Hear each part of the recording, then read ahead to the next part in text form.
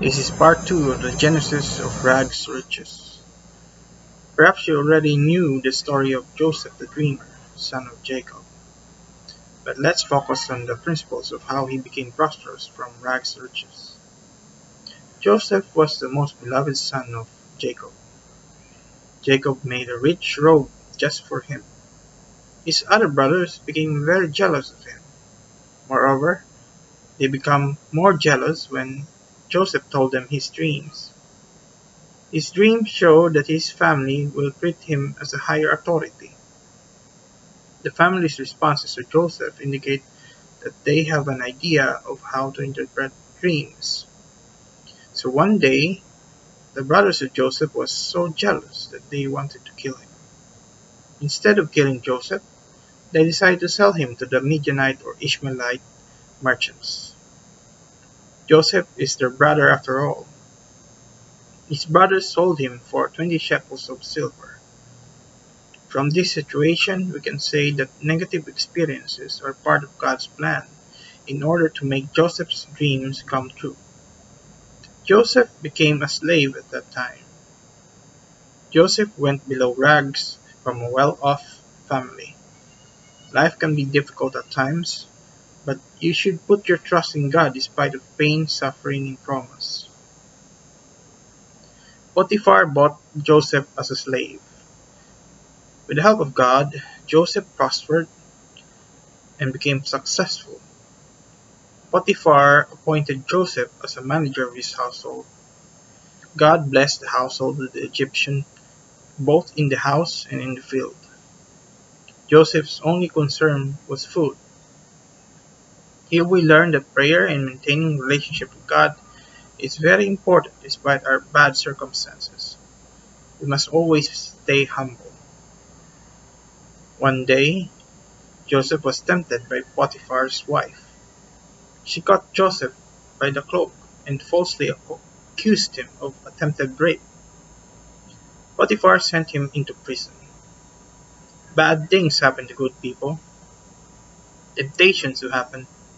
Despite all of this, we must never lose our determination. Always pray that God will keep us away from temptations.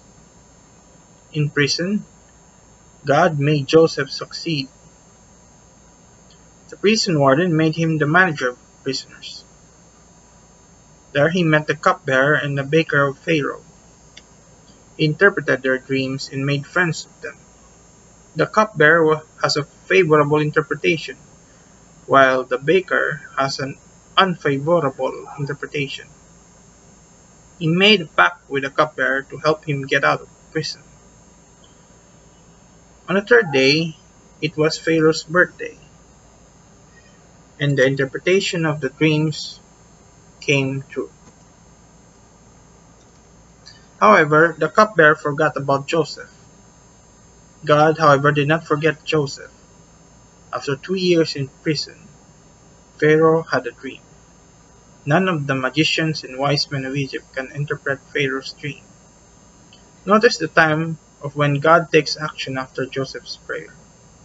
Yes, God does it in a long time when other people are involved. So don't be too hasty if God doesn't answer your prayers immediately. You have to be very patient and persevering when praying to God. After Pharaoh spoke of his dream, the cupbearer remembered Joseph. They have him shaved and brought to Pharaoh. Joseph acknowledged that only God can interpret dreams. Joseph told Pharaoh the meaning of his dream. Pharaoh appointed him as second in command of all Egypt.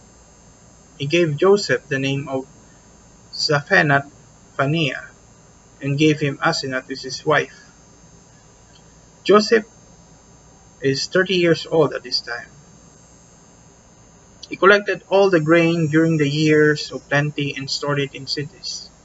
Before the years of famine, 2 sons were born to Joseph. One was named Manasseh, because God made him forget all his troubles and his father's family. Another was named Ephraim, because God made him fruitful in the land of his suffering. This was Joseph's story from rags to riches. What can we learn from this? We learn that our relationship with God is very important. We must always pray and ask for God's help.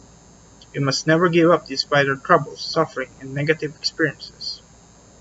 Bad things may happen because it is part of God's plan. Always stay humble and don't be arrogant. Have patience and love God all the time.